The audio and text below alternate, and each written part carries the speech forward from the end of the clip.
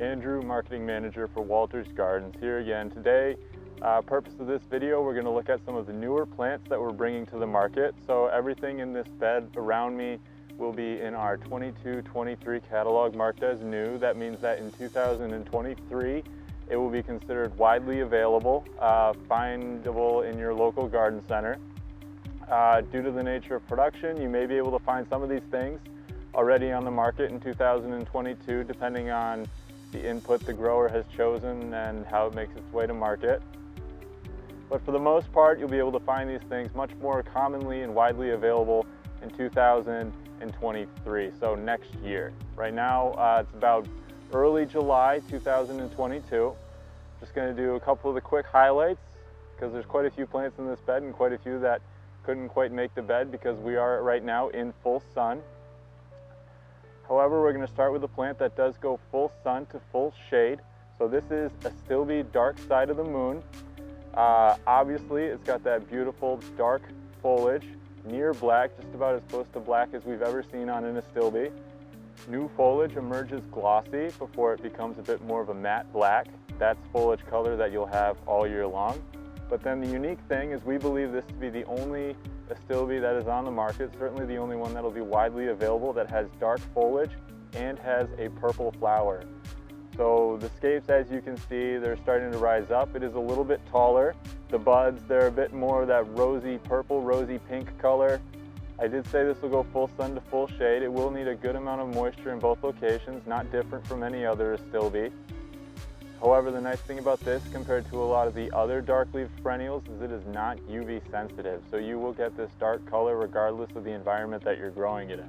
This plant was selected as much for the foliage as for the flowers, so it will not be as impressive of a floral display as you might get from some other Astilbe on the market that were selected primarily for their flowers or for the density of their flower stems.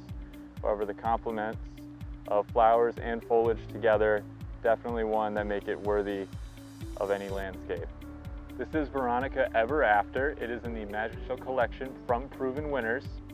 It has a nice rounded ball-shaped habit, lavender blue flower, new color addition to the series, much lighter in blue color than what Wizard of Oz is, and much more blue than the true purple that Purple Illusion has. So this plant actually behaves, though, even though it is closest in color to those, it behaves most like white wands. So it has a nice self-cleaning stem, so the old flowers fall to the ground, keeping the stems nice, green, and clean. And then it also will continue to flower. These spikes get incredibly long, 16, 20 inches long, somewhere in that range every year.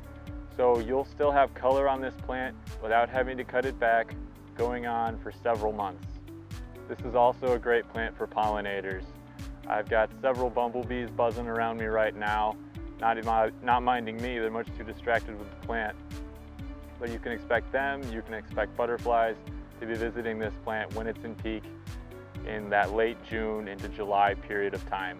June is pollinator month, and it would be hard to get through this video without talking about one of the absolute kings of June, Monarda. So this is a new variety that we have coming to the market in 2023. This is Monarda Upscale Red Velvet.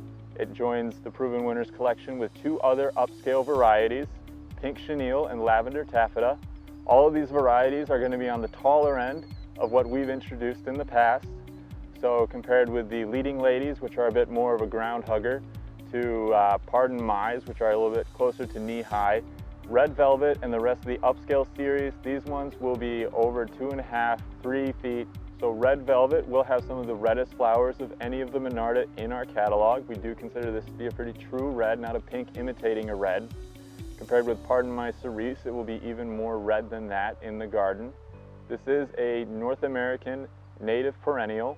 Bee balm, of course, as you would imagine, an absolute favorite of pollinators. If you're looking for a plant that is going to be of immediate benefit to the bee populations in your area, this is one that you want to consider.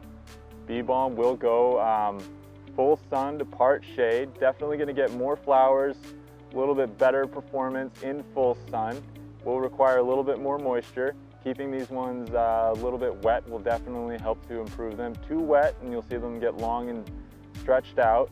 Same thing if you put them in too much shade. You'll see a diminished flowering performance there as well. On my right here is Alstroemeria Golden Tiara. So this one is just starting to get going for the year. It's a Peruvian lily, a sport out of Inca Ice, which has a cream flower. This one though has more of a golden yellow and a salmon back, two pastel colors that play off each other quite nicely. It's just starting to get going now, but we expect to see blooms on this plant all the way until frost, when that hits us sometime in September or October. It does require a little bit more moisture than your other garden perennials, so be prepared to water it in order to get that continuous bloom. It is also quite a bit bushier and a little bit taller than some of the other Alstroemerias you might find on the market.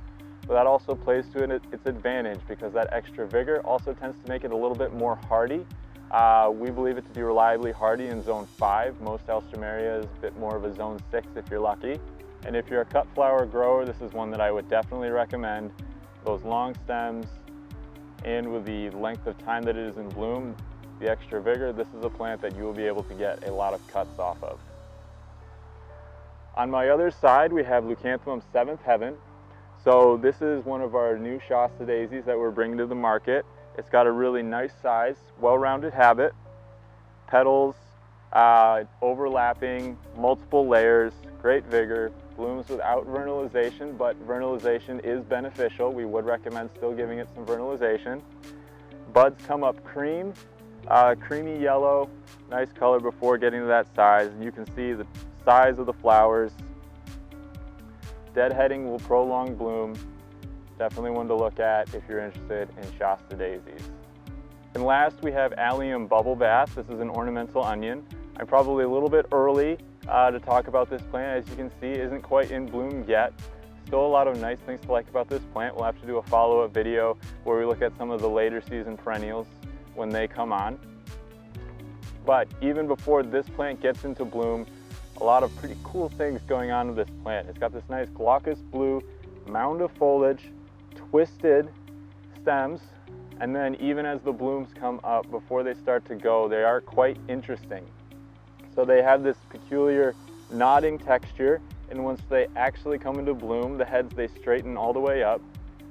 So they will bloom perfectly straight above the plant.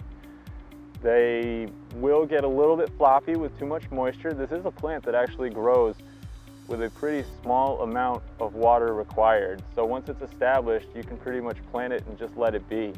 Deer and rabbits won't bug it, pollinators will love it, and you're not gonna have to look at it much more than to cut it down every fall or spring when you do your garden cleanup. So that is Allium Bubble Bath. And again, thanks for watching and making it to the end of the video. If you like these videos, follow us or check us out on Instagram, TikTok, or Facebook for what else we have going on.